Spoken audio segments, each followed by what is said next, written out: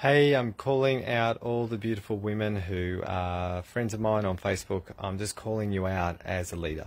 I'm just wondering if you give yourself permission to become the person you're always meant to be. If you are doing that, thank you for being a part of this world to make a change. Women are an essential ingredient to leadership right now, and I was just chatting to a whole bunch of people in the academy around leadership, and specifically women in the group that I was talking to, and this was it was a really interesting conversation.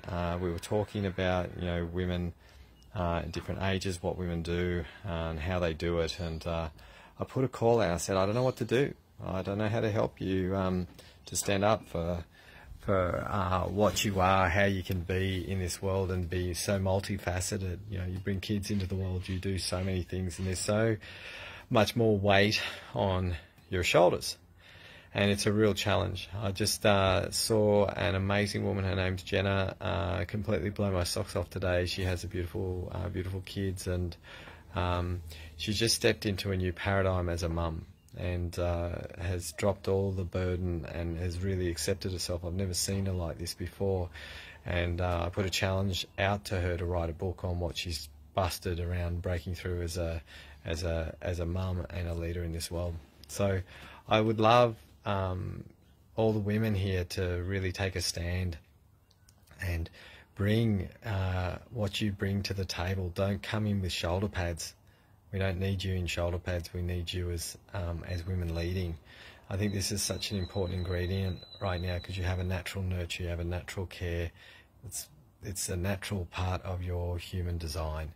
And I think this is so super important for us to understand how to make sure that we can bring all of this magic to the table that you guys have. I'm constantly calling the women out in the academy to show themselves, to be great, to expose themselves in their brilliance, and instead of suppressing their magic and their gifts that they have. So women in leadership, please guys, stand up, be what we need you to be in this world. You can be everything and more, and you're unlimited in your potential, and start sharing with us what you want this world to be.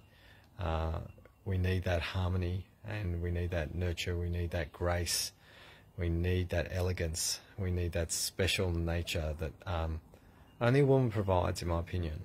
Okay, so hopefully this is alive, calling out the beauty of your nature. I hope I haven't offended anyone in any way, shape or form. It's not my intent.